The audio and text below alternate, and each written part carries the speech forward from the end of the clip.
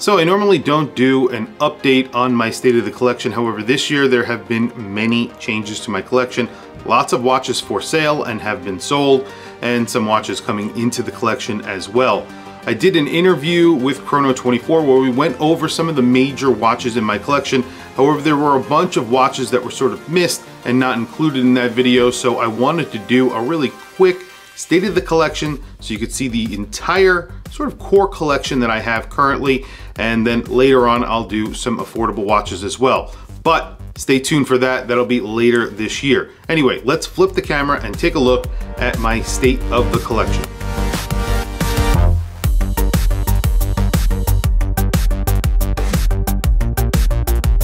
So as I mentioned in the intro, there were a few watches that got skipped in that Chrono24 video. There are actually a number of watches.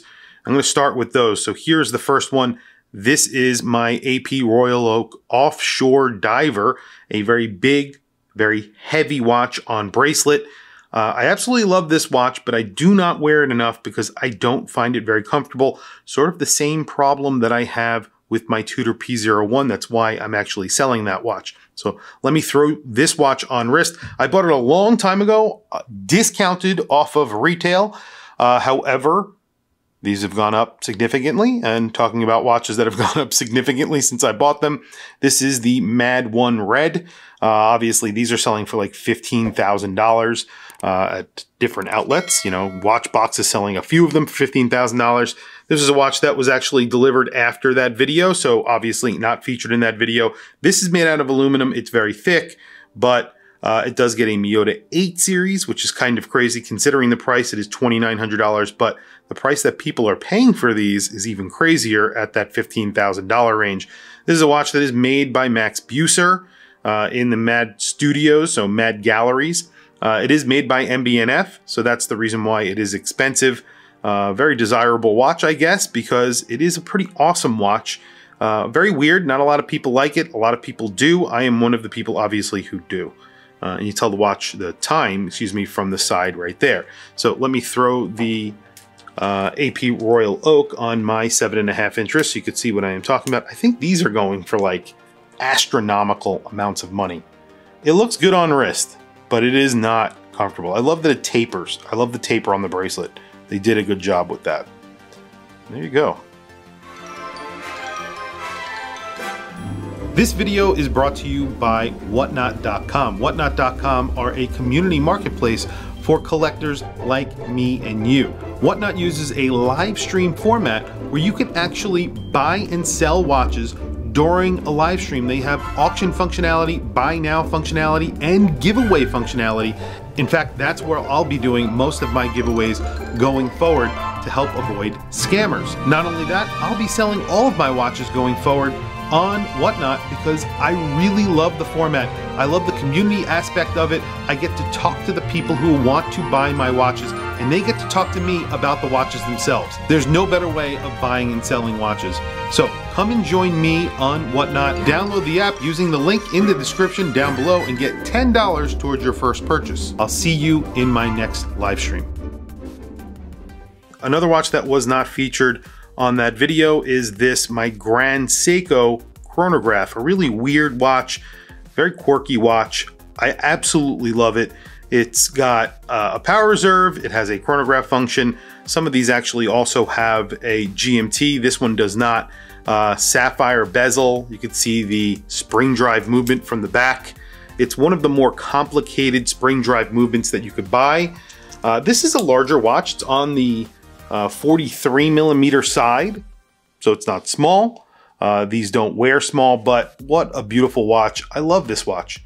I really do think it's crazy, and I enjoy it. So next watch that was not featured on that video, here we have a watch that I actually did talk about during that video, and I think they actually cut it out for one reason or another, but this is a Speedmaster. It's one that I bought at a garage sale. Maybe that's the reason why it was cut out, but I paid like $650 for it. Pretty cool. And I put a clear case back on it so you could see the movement. This is just a vintage watch. I paid next to nothing for it. I did have to have it serviced. and the service did cost as much as the watch, actually more than the watch. And it's on an aftermarket bracelet, but it looks so cool. It really is. It makes it a little bit thicker because of that case back, but all in all, just a really cool watch.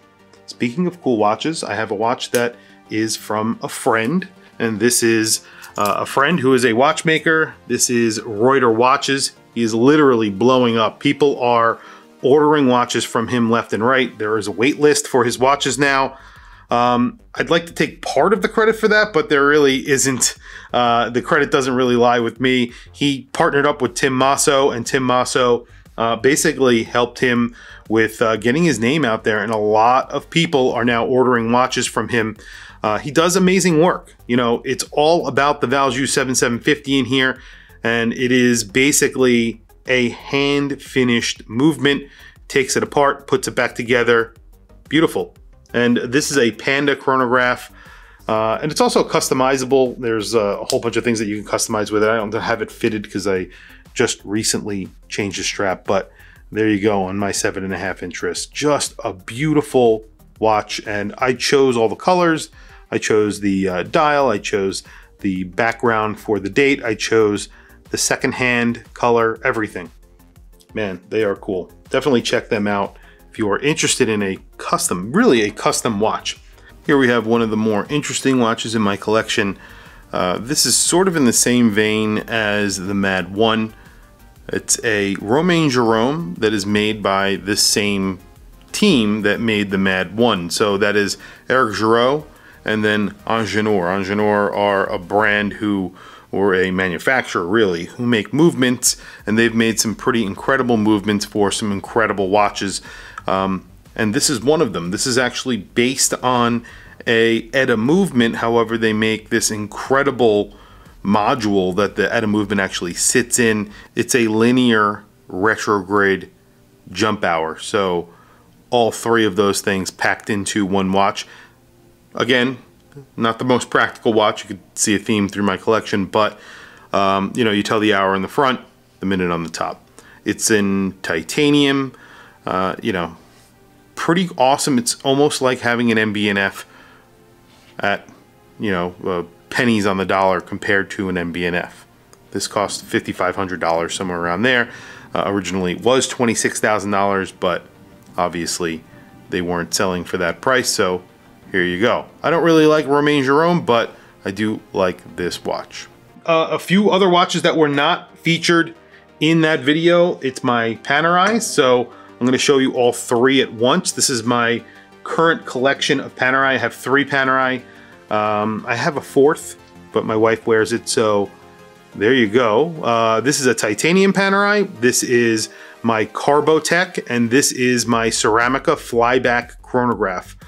I'm not going to throw all 3 on my wrist, but these are watches that have been getting less wrist time, unfortunately, because they are bigger, and I have been moving to smaller watches, and unfortunately these have gotten less wrist time. That doesn't mean I don't like them anymore, because I do.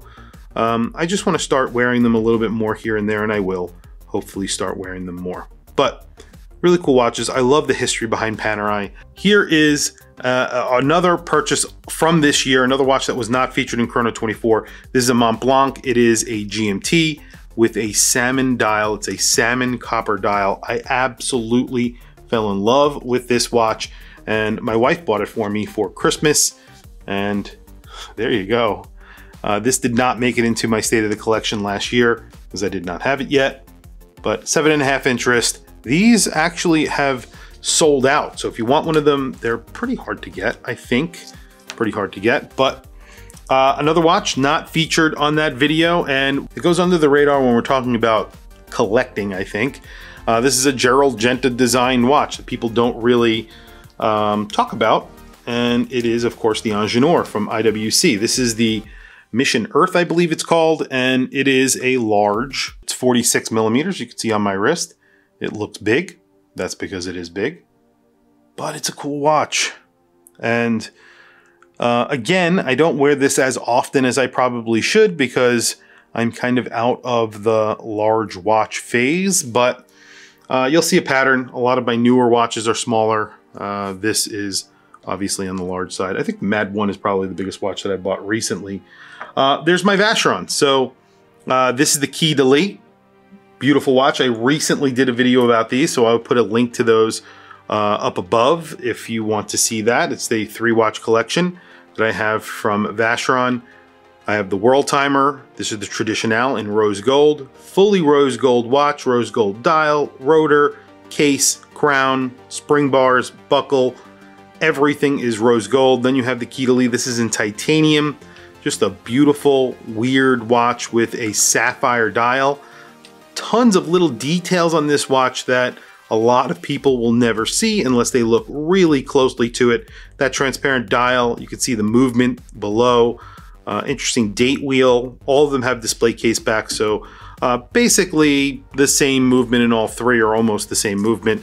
But I will show you on my World Timer overseas, which has absolutely skyrocketed in price. The last I saw a sale on this one, it was around $60,000, which makes absolutely no sense, but people are going nuts. Hopefully the prices come down on these soon. I mean, I would never sell this anyway, so it makes no difference to me what the prices go to, because I wouldn't be able to replace it if I sold it, so that's the reason why I will never sell it. That's the way I think of things. Maybe I'm thinking wrong, but I think I did a 3-watch collection for Roger Dubuis, but if I didn't, I will do that soon. I have to double check if I did that, but this is my 3-watch collection for Roger Dubuis, which is about to become a 2-watch collection because I have sold this watch right here. And it is leaving my collection, unfortunately. Again, bigger watch, not wearing it, decided to sell it. This is the Easy Diver Black Swan limited edition of 88 pieces. It has the Ponce de Genève, the seal of Geneva on it, on the case, on the movement, all in-house. It's a really hot horology. This is high-end watchmaking that you can get for a pretty good price. And I'm keeping these two. One of them might go, I'm not sure yet, but I'll tell you which one is never leaving. It's this one. This one was actually featured in that video for Chrono 24. It's just a gorgeous watch, rose gold. This is the Monégasque. This is the homage. This is the homage to Patek Philippe. This is what the homage was meant to be, and it's sort of a very quirky watch from Roger Dubuis. Roger Dubuis worked at Patek Philippe, and he made some pretty amazing watches. He was head of high complications, and when he moved to make his own brand, Roger Dubuis, he sort of wanted to make something that was on par with Patek Philippe, but more avant-garde. So you can see that he definitely achieved that. These are some crazy, funky watches. The Monégasque that I have here, one of my favorite watches in the collection, inspired by a roulette wheel. Of course, Monégasque means the people of the Principality of Monaco. So, of course, you might have known that, but some people do not. So it's a very weird watch. It's sort of inspired by Monaco, obviously the roulette wheel, and that's what they were going for. Awesome watch, just a really cool watch that, you know, I'm always excited about it. But talking about cool watches, this is a really great vintage watch that, again, will never leave my collection. This is the Bulova Chronograph D. I'll wind this up a little bit. It has a Valjoux movement inside, hand-wound Valjoux. I think it's a Valjoux 7733. Don't quote me on that, I don't remember. Beautiful orange chronograph hand, and then a sub chronograph hand here on the sub dial there in orange as well. Just a really cool 70s diver. I think I paid like $450 for this. It works perfectly. It's like 38 or 39 millimeters. It really is pretty awesome. This is a watch that was not featured on that original video and that the Chrono 24 video, and that is a shame because this is a really cool watch with a little globe inside. Unfortunately, this was left behind. I meant to bring this for that video and I forgot to bring it. Grade 5 titanium globe inside there, so it's a little miniature globe. You have platinum and you have white gold on the dial and on the bowl that is the date window. Not sure why they use that there, but it is pretty cool. Beautiful watch with some incredible details, and you could see that little globe through a second sapphire crystal case back. So well, it's not a second case back, but you have a sapphire crystal here, and then you have a little sapphire crystal here displaying that globe. And there's a bowl in there with a hand-painted, beautiful hand-painted night sky. Beautiful, just really an awesome watch. This is a watch that a lot of people actually complained about from that video because they did not do a close-up of it. And of course, I'll throw one up. But this is a Seafarer from Abercrombie & Fitch. These are very sought after. It's a watch that I do not wear very often. It is a family heirloom, and it's pretty awesome. This was developed by Jack Hoyer himself with a professor that he knew from college. And there you go. I mean, it's just awesome that this even exists, that Abercrombie & Fitch back in the day was really for adventurers, people who wanted to get outfitted for an adventure, like Amelia Earhart or Teddy Roosevelt. Someone like that would actually go there to buy a hot air balloon or something like that and a watch. And this has a tide indicator. It was for fishermen or people who were concerned about the tides, I guess, but unfortunately they did not do a good job of displaying it on that video, I have to say. But you know, there was a lot going on, and you know, things happen. This is my Waltham Bathyscaphe. This is a watch that I did buy this year as well, or late last year. I don't remember if it actually made my video where I did my State of the Collection last year, but here it is. And you can see my collection is constantly changing. We still have new watches to go through here, so everything changes on a regular basis. And this is, you know, a new edition, as I mentioned, 37 millimeters, over 37 millimeters. This is a watch that was made by Blancpain. It is a 50 fathoms.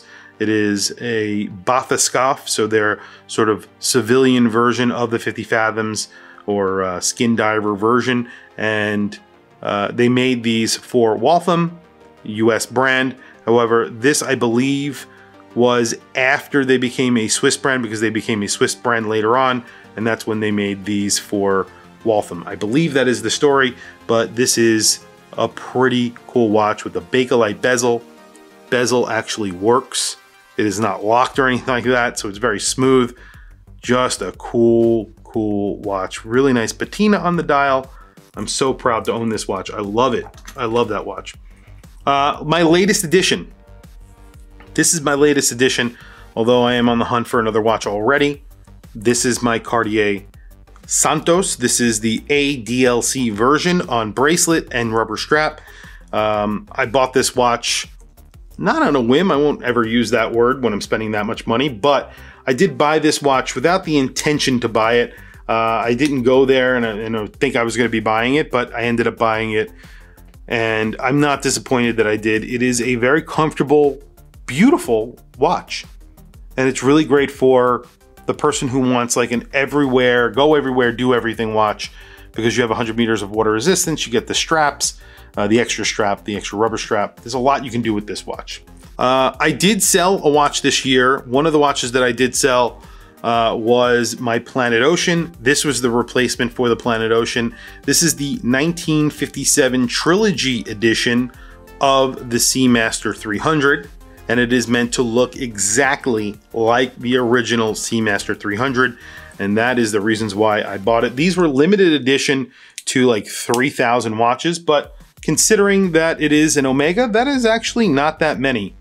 And they did sell out of these. They also made a ultra limited edition, which was a limited edition of 357 or something like that. And that was a set. So you got all three Trilogy watches. So the Railmaster, the Speedmaster, and the Seamaster. This is the Seamaster. You have a bi-directional bezel on here, which is true to the original. You get a sapphire crystal, but you do get that vintage Omega logo. You get quick release on here as well, the quick adjustment. I have to remove that little red tape there. I never removed it, but there you go. Really good looking watch. I love it. I really do think that's such a cool watch. Speaking of weird, cool watches, this is a watch that I still have not sent for service, but this is my Ventura MGS. It is a automatic quartz watch. So this is a quartz display. Right now it is not working, you can see, but I do have to charge this up, and you have to charge it up by moving it. It takes a long time. So I haven't worn it. I need to send this. I'm going to send it to the Central Watch here in New York City in Grand Central. That's where I usually send some of my watches for repair. This is made out of like tegmented steel, basically. So it's hardened stainless steel. Interesting watch. This is a watch that was featured on that video with Chrono 24. We had actually a pretty good laugh about it, even off camera, because it was pretty funny. Okay, so we're getting down to the last 4 watches that I'm going to show you guys today. This is another watch that I am selling. And the reason why I'm selling this is because, like I said about that first watch I showed you, the AP Royal Oak Offshore, it is uncomfortable. This is my P01 from Tudor. I do find it to be pretty uncomfortable when I'm wearing it. And you can see the similarities in the way that these two watches, or those two watches, wear. The head of this watch is huge, the case. And the extra, you know, contraption between the lugs doesn't help. I put it on a bracelet, which sort of balanced it a little bit more, but even with that there, it still just doesn't wear comfortable. I notice that my, you know, wrist actually hurts when I'm wearing this. Maybe I'm just a very weak person, but I don't know. I wear other big watches and I don't have that same problem as I do with this watch or the Royal Oak. Same exact problem. In fact, this is another big watch that I contemplate selling. It's a really cool watch. This is a Ralph Lauren. It is a 44.5 millimeter watch, not a small watch. Sporting chronograph. It has an enamel white dial, black indices, black hands, so it's a black and white theme. You have these screws in the bezel. I believe those are not functional, but you do get a JLC movement in the back with a column wheel chronograph. So this is a high-end, very high-end movement in a Ralph Lauren watch. Ralph Lauren is a big fan of watches, big fan of watchmaking. He's a big fan of Cartier. He started his own brand, Ralph Lauren watches, obviously. He teamed up with the best. He teamed up with Richemont, and he got movements from Piaget, from JLC. He got cases from IWC. He got cases from Piaget and a few others. So essentially what he did was he just went to Richemont, said, I want to start a brand, and just went through their parts bin and built his own watches. And this is the result. I think it's a really good looking watch. I'm not a fan of this strap anymore that I have on it, but I just haven't gotten around to changing it. I will. But there you go. Beautiful, beautiful dial on here. Really. Just a stark white dial, matte white dial, and then you have glossy black indices and hands. Really cool, beautiful movement as well, really high end. And it sucks that, I don't know, these don't sell for very much. He didn't sell them for a lot to begin with. So a watch with that same movement, I think these were like $4,500 when they came out, the Ralph Lauren's. He actually was using a movement that's used in a watch like this, which is almost the exact same movement. This is a GMT version, but this was a watch that retailed for $16,000. That's a watch that retailed for $4,500. I mean, people see Ralph Lauren on the dial and they think it's cheap. That's enough about that watch. This is the JLC Navy SEALs Diving GMT chronograph. It is a master compressor extreme. So it's 1,000 meter dive watch that is a chronograph. It's just a big grade 5 titanium watch that is literally like a brick on your wrist, and you can see how it sits. It is almost 17 millimeters thick with the sapphire crystal. It's a dome sapphire crystal. You have, I think this is a ceramic bezel. One of the first ceramic bezels that I ever owned on a watch. Just an awesome watch, and I always say this is the watch that I would grab if there was some sort of zombie apocalypse, because you could just take it off and beat a zombie over the head and you would survive, or they wouldn't and you would walk away. Last but not least, the most sentimental watch in my collection, a watch that I just recently wore to a Zenith event, and everybody there was pretty impressed with this watch because it is a really beautiful watch with a pearl dial. You have that gold accents in the sub-seconds. You have applied indices that are sort of Art Deco. You have that trapezoid date window. It's an Elite, so it's very, very thin, automatic, beautifully finished. I have this on an aftermarket strap, but you can see what I'm saying. It is a gorgeous watch, and I think a lot of people don't really appreciate them for one reason or another, but they definitely are a beautiful, beautiful watch. And these go for, they're heavily discounted these days. This one's made out of rose gold. But there you go. That is the state of my collection right now. I actually did not bring any of my affordable watches to this video. I completely forgot. I thought I did not. But I will do another video with affordable watches later on in the year. Probably I will do that at the end of the year. I'll do both videos where I'm doing my affordable collection and my sort of core collection, not so affordable collection. And that's really it. Anyway, guys, tell me what you guys think down in the comments below. I want to hear from you guys. What do you think of my collection? I've made some changes and I continue to make some changes. By the end of this year, I am sure there will be some major changes in this collection as I keep on changing the way I am collecting. But one thing remains, one theme remains. I buy what I like. I don't buy hype watches. And you could see that from my collection. Almost every single one of my watches I have bought because I love them. And that's it. If they became hyped later on, that is only because they became hyped later on. I did not buy them during the hype, and I would not buy a watch that I would, only buy because it was, somebody else's hyped, product. That's not my thing. So that's really it. Tell me what you guys think down in the comments below. Please also don't forget to like, subscribe, hit that bell icon. It is super helpful for the channel and I very much appreciate it. Please follow me on Instagram. My Instagram is WatchChrisBlog, all one word. I have some links in the description. Those links are to Amazon. If you click those links and buy anything, it helps support the channel. It doesn't cost you anything extra. However, I very much appreciate it. Anyway, thank you for logging on. I'll catch you guys in the next video.